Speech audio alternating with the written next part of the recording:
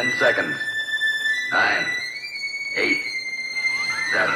It all started with an octopus swimming through the reef, minding its own business, and peaceful little octopus until a nuclear bomb unleashes the rays of radiation, destroying the areas like Moseley Island, sea and the reefs, all with destruction. All is nothing, burning palm trees, and fills the hundreds of radiation except one octopus. That octopus is filled with radiation.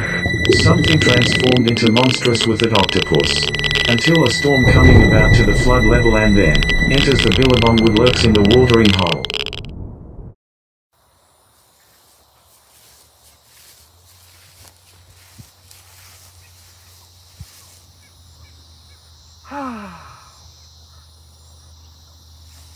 Oh, hello. You can't give me a fright. Okay, ladies and gentlemen, I am Nathaniel Harvey.